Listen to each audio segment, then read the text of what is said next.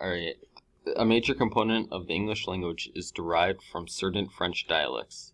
This is due to the fact that England was ruled by the Norman French for roughly 300 years. The Norman French were the descendants of a group of Vikings and Norsemen who settled in the northernmost portion of France. The Norman French were very imperialistic and were involved in many acts of conquerorship, such as the reconquest of Spain and, most importantly, the Norman Conquest. The Norman Conquest occurred in 1066, when the Duke of Normandy, William I, defeated King Harold of England in the Battle of Hastings. Once the English were defeated, William I took over the throne. He retained the English system of government and allowed the surviving aristocrats to maintain their land. Despite William I being relatively nice to the upperclassmen of England, they started a rebellion in 1068, which was put down very quickly. After this rebellion, William I established a feudal system in which most of the land owned by aristocrats were given to the king's Norman followers.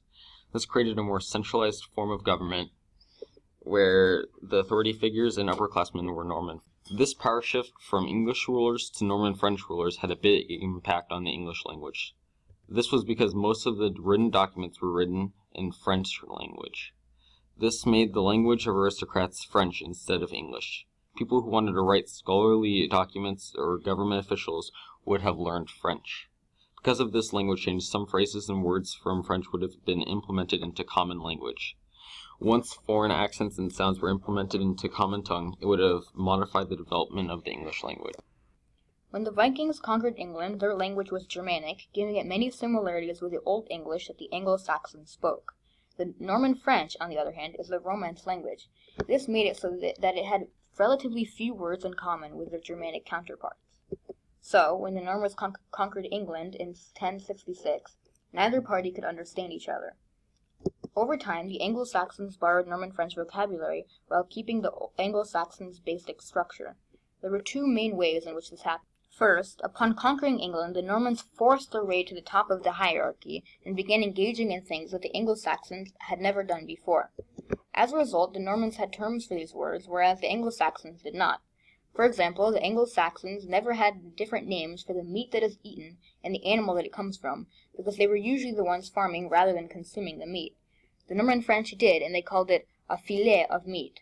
The Anglo-Saxons would have referred to the meat as the same way that they do for an animal. Upon hearing the Normans use this terminology, Anglo-Saxons began using the word when speaking to fellow Anglo-Saxons. With time, the word filet was adopted into the Old English vocabulary to refer to a fleshy piece of meat. In addition, being at the top of the hierarchy created a split in England. The upper class spoke Norman French, while the lower class Anglo-Saxons spoke Old English. At the top of the hierarchy, the Normans were in charge of the military, government, judicial system, religious entities, and much more. As a result, all the terms used to refer to these things in a part of these entities, such as judge and battle, ended up being borrowed into English. This happened in three main ways. First, when an Anglo-Saxon had to go to court or be in the military, for example, they were surrounded by people speaking Norman French to refer to the various related things. Next, the title of many professions were in French, like judge, count, and plaintiff. Lastly, French was the dominant written language, because, unlike the Anglo-Saxons, the Normans had the time to write things down.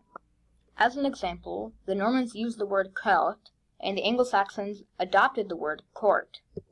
The Anglo-Saxons had to learn these words and ended up using them when talking to people who were monolingual and spoke Old English.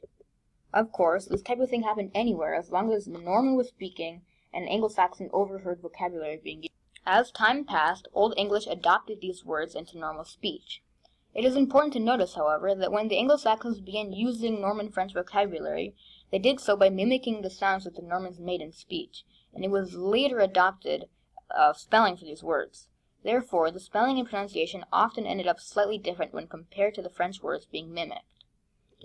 For example, the Normans used the word alliance, and the Anglo-Saxons heard and eventually began using the word alliance. Doublets include two things. One definition of a doublet is a pair of words that have origins from different languages but mean the same thing. The word for giving some assistance is help, from Anglo-Saxon, and aid, from French. Relationship from a German word to the current German word is the current German word is Hilft. Another example is a word for young humans. The Old English gave the word kids while the French gave the word children. In current German, you can see the word's relation. The word for kid in German is Kinder. The second definition for a doublet is a word that comes from the same origin but is used in two or more ways. A French example is prie, praise, praise, and praise, all of these words coming from prix. Another example is Katzel and Châtel. As you can see, all of these words are spoken similarly but have different definitions. In modern times, words that come from French seem a lot fancier, such as aid, in relation to help. Of course, what constitutes a word as more fancy as the other? Most rich people in England were French, so if someone was to say something French, they would be immediately connected to the rich. Therefore, French words became fancy. That's why aid, a French word, sounds fancier than help, an Anglo-Saxon word. When it comes to language, the Viking conquest was relatively easy. That is because Norse and Anglo-Saxon were both Germanic languages. They could both understand each other for the most part. As I said earlier, neither party had to learn the other's language. The Vikings and Anglo-Saxons could understand each other, and because of the similarity, it was almost difficult to know both languages as separate entities. Like with modern English, it isn't practical for someone to learn another dialect, like Irish. They are both very similar. And although an American likely wouldn't understand absolutely everything an Irish person says, they would likely be able to deduce the meaning of almost everything. Even though Old Norse and Old English weren't similar to this extent, this idea still holds. In 1066 CE, the Normans invaded England. William, the Duke of Normandy, declared himself king. Since he was from Normandy, he only spoke French. Because of this, the language of the upper class started to change to French. In this time, almost all the documents were written in French because only the upper class had the ability and the time to write things down.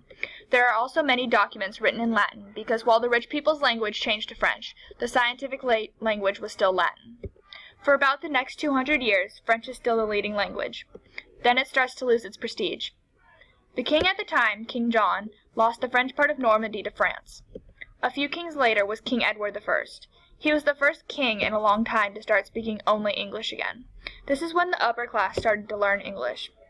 One thing that helped this was that many foreigners were coming into the country.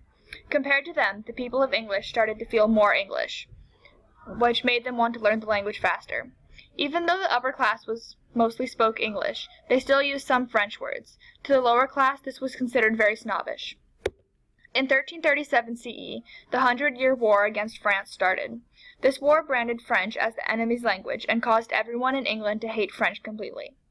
From 1349 to 1350, the Black Death ravaged England. This helped English to become more popular, first by killing a lot of the Latin-speaking clergymen. Latin slowly became less and less spoken. The Black Death also helped by killing a lot of the working class. This caused the status of the peasants to rise, and they became the middle class. After the plague, both the middle and the lower classes only spoke English. In 1362, the Statute of Pleading was written.